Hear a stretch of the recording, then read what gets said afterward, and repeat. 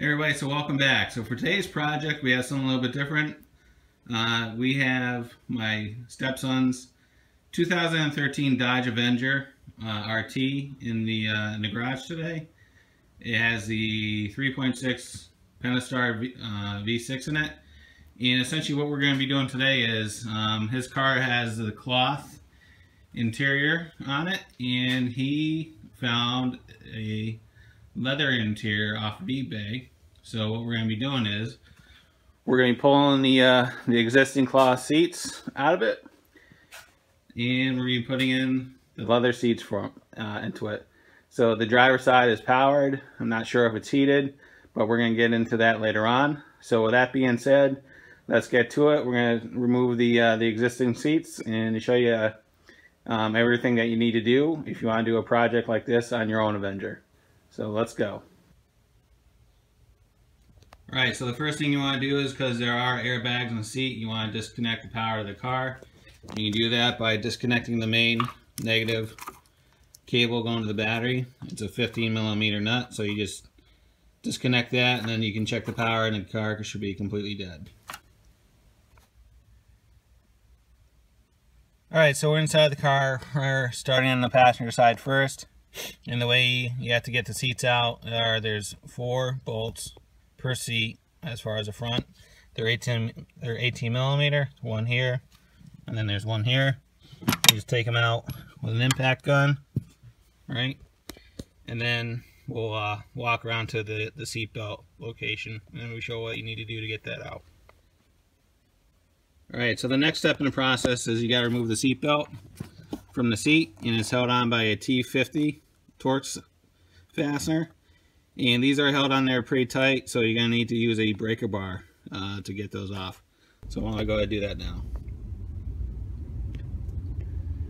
Alright, so once you get the fasteners removed from the rails, lean the seat back, and there's 2 electrical connections that you have to remove. Right, there's a yellow one and there's a gray one, and they're just held in there by a retention clip. Right, you squeeze down and then they release it, and then you pull it right out. And the same thing for the yellow one, right? Same thing. You just depress it and it'll come right out. Alright, so now we're going to pull the passenger seat out of the car and move on to the driver. Alright, so the driver's side is pretty much a mirror of the passenger. There's just 4 bolt locations and the harness, right? It's essentially the same thing. So you essentially just repeat that process, and that seat will come right out. All right, so now we're going to the rear seat, and the rear seat is pretty easy. All you do is you just pop it up, and it'll come right out.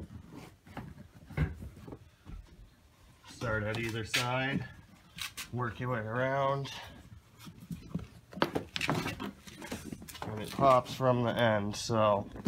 Okay. And then you just slide it forward and out.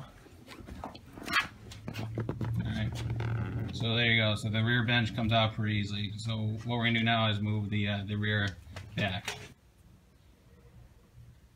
Alright, so to remove the rear seat back, it's held on by 5 bolts. There's one at the right at the corner by the entry door, and then you fold it down, and then there's another bolt holding the plate down. Here we go. Yeah, you drop the other side, and then there's a bolt in the center, and then there's one on the other side that just repeats. So we're gonna go ahead and remove those now and pop this out.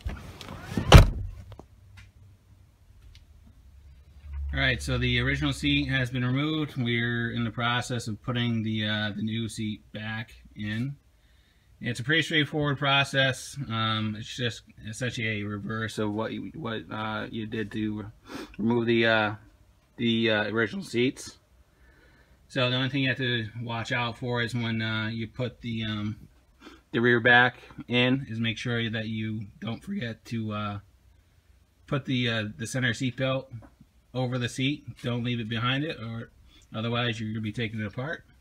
Alright, so what we're going to do is we're going to put the seat bench back in, and that's going to finish up the rear. Alright, so the rear bench is in. It just snaps right in, and The trick to getting this in is make sure that you have the rear receiver for the belt up above the seat. If you don't bring those up first, you won't be able to get the seat in. So just make sure you do that, and then the seat just clips right in. It's pretty straightforward. Alright, so we just finished putting in the fronts. Again, pretty straightforward process, just like the rear. Everything is a direct fit, lines right up. So with the power seats, everything is a direct bolt-in. All the electrical there is there from the cars. Without power seats, the harness does supply the power. So it's just a matter of taking the old seats out and putting the new ones in, and everything works. So essentially that's it. If there's any thoughts, questions, concerns, go ahead and leave me in the comments box. I'll get back to you as soon as I can. If you like what you saw, go ahead and give me a thumbs up.